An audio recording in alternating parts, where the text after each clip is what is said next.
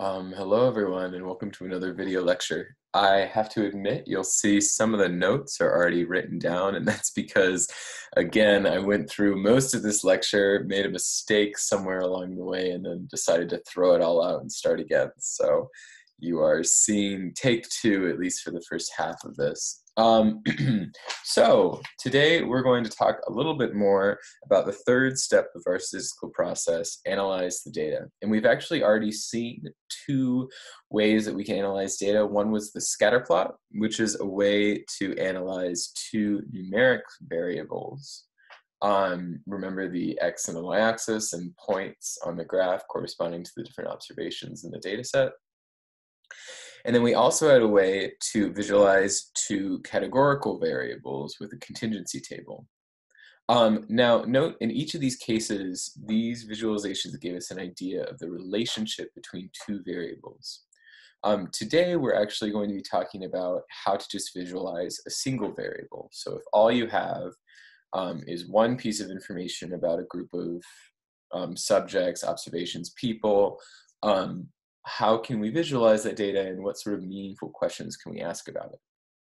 So as a motivating example, we have the IQ test scores of 60 randomly chosen fifth grade students. So they had a simple random sample, hopefully, of every single fifth grade student. They gave them an IQ test and they recorded their IQ scores in this table right here. And you'll note every single number corresponds to a different student who took the test. So there are a number of questions we can ask about data that look like this. We can ask how spread out are they? What is their range? You know, like their max minus their min. Are there like a few high scores and mostly low scores, or there are mostly high scores with a few really, really low scores, right?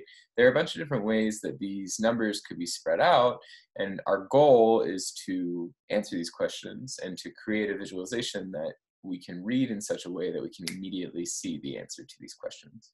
Oh, another notion that we might want to think about is what is the center? So, and I say that in quotations here because there are a number of ways we can think about center, and we're going to talk about that more in the upcoming two lectures, so more to come. What I'm going to teach us to do is, with this numeric data, we're going to make a histogram. And there are 4 steps in doing so. And the first step is to bin the data. So you can already see here, I have posted a photo of a classic binning exercise. And basically what you do when you bin the data is you decide upon, I'll write that out myself, you decide upon a bin width, which is actually pretty subjective, and we'll talk about the choice of bin width in a bit. But basically, you think of the width of each of the bins that you're going to decide upon, and you want to think about how wide you want them to be. In this case, we have, in this case, our bin width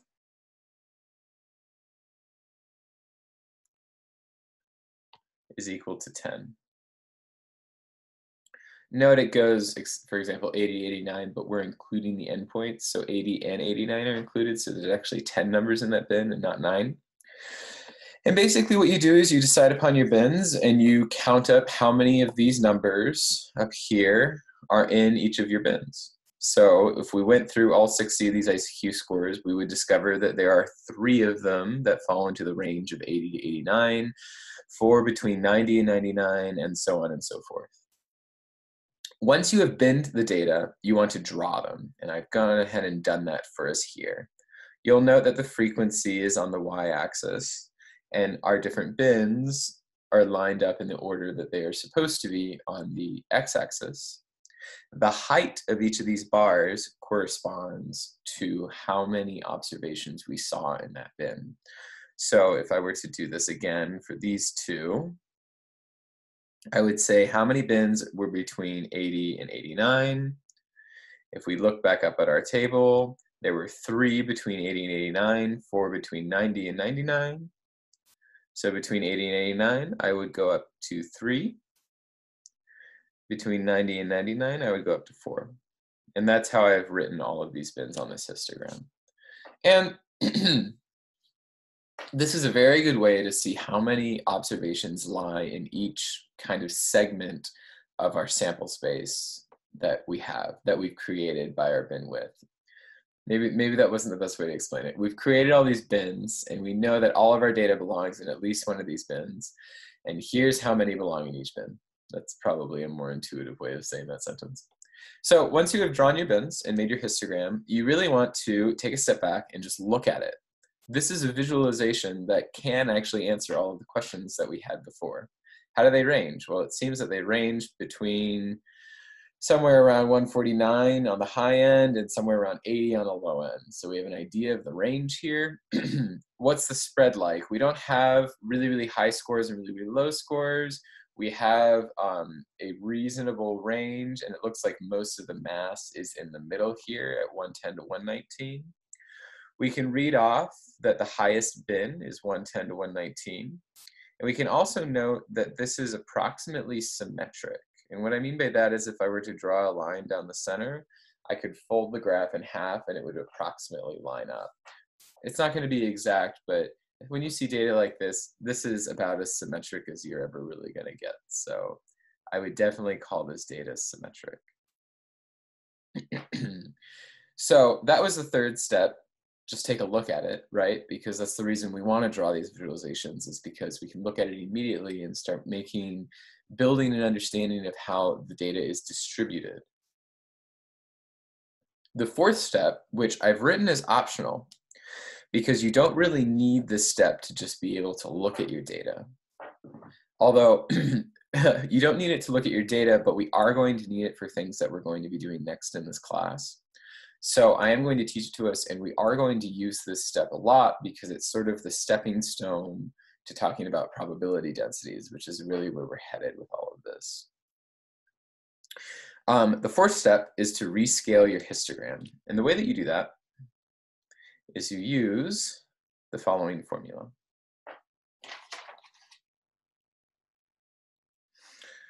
I want the count in bins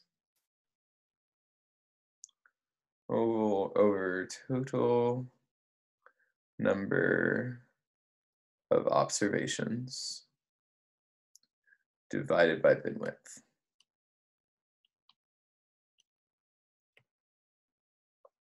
So with this formula,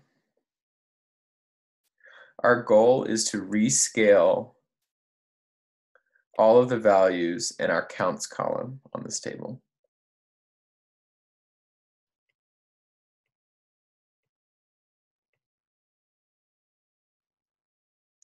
And don't worry, I am going to motivate why we're doing this, but first I'm just going to show you how to do it. So to rescale, you perform this calculation on every single one of these numbers. So as an example, let's do it on the first. The count in the first bin is 3, so I want 3. There are 60 total fifth graders that we examined for this data set, and the bin width was 10. So this is equal to 0.005, which I'm going to put right here. Now, I can repeat this calculation for every single count in my table.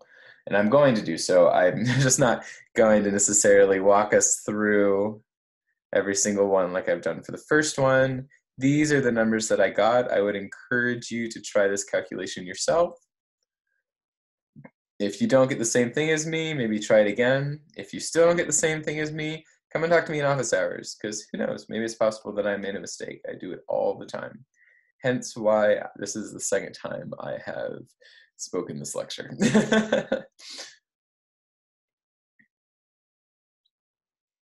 All right, so we want to do this calculation. We want to get these new values for our y-axis. Then what we want to do is we want to take this graph that we had,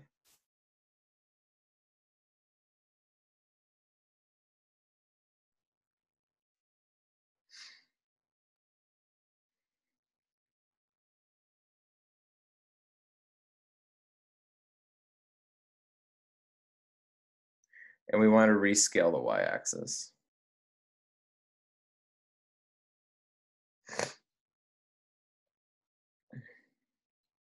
So instead of having frequency on the y-axis, nope, Instead of having frequency on the y-axis, we're actually going to have density is what it's called.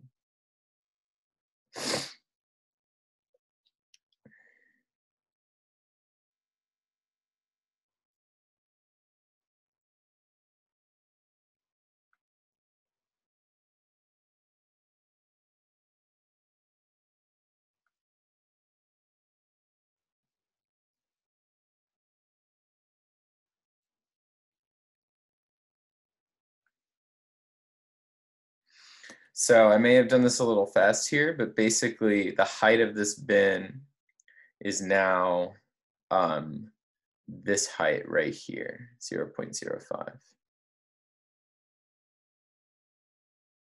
0.005, right? And you'll note it doesn't actually change our picture whatsoever, which is why I first wrote this step as optional, because it's not going to change it. It's just sort of a rescaling. The only thing that changes is the y-axis right here. But the thing that is really good about this, and the reason we want to do it, is now the area under the curve is equal to the proportion of values in that bin. Now let's think about that for a second. What is the area in bin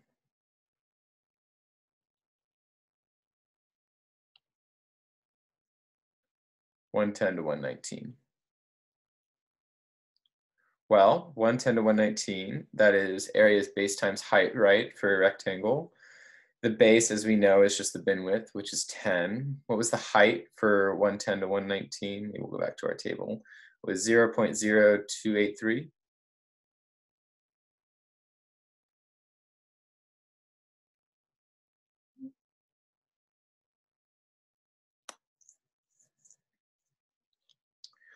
Which is equal to 0.283 or 28.3%. Right, so this was the area in the bin. Let's also just think about what are the proportion of values in our whole histogram that belong in the bin 110 to 119. Well, that would be 17 values out of the 60, right? So if I, on the flip side, just look at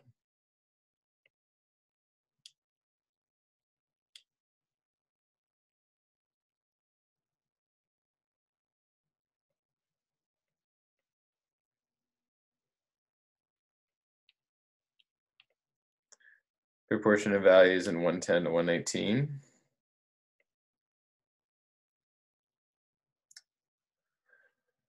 well, this is just the 17 values that belong in that bin over the 60 total values, which is 0.283 or 28.3%. And oh my goodness, they're the same. It did exactly what I said it would do. Whenever we rescale the y-axis in this way, we can, instead of calculating the proportions like we would normally do, it now just becomes a calculation of the area of that bin. Which is really cool. It's taken what was just a proportion calculation and made it into a geometry calculation. You just need to calculate the area under the bin, and it'll give you the proportion of values within that bin. So, you know, something to think about. In fact, I think your upcoming homework is going to make you do something along these lines, in addition to something even a little bit harder. So please come to office hours if you have any issues with it. So that is histograms. We have our 4 steps. Don't forget them. Try to practice them. Go through this example if you have time. One little comment is that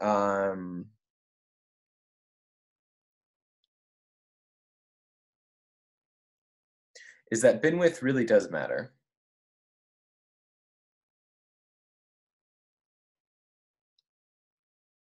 And your choice of bin width will change how you see your visualization. Or it will change how you see the data. So note this is the exact same data. These are histograms of the exact same data, but they're just with different bin widths. So I think this one is 8, has a bin width of 8. This one has a bin width of 5? Yeah, 5. This one it was looking like 2. And this one it's looking like a bin width of 20. So you'll note these are very different visualizations, but they are of the same data. So you should be very careful whenever you try binwidths, and I would say whenever you're presented with a new source of data, probably try to go for something looking like one of the two of these, but try a bunch of different binwidths and make sure you start building a dialogue of the data, about the data, on all of the different binwidths that you observe. So that is histograms. I'm actually, just to wrap up this lecture, I'm going to leave us with a little definition that you're going to need moving forward.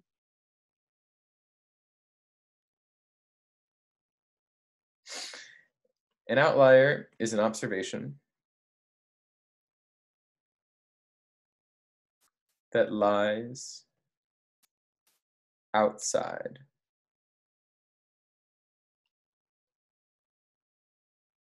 the overall pattern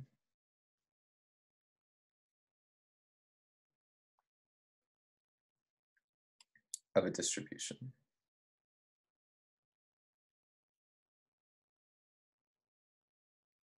So this is a very common term when you talk about data, an outlier, something that is out of the ordinary, much larger or much smaller than the rest of the data that we observed.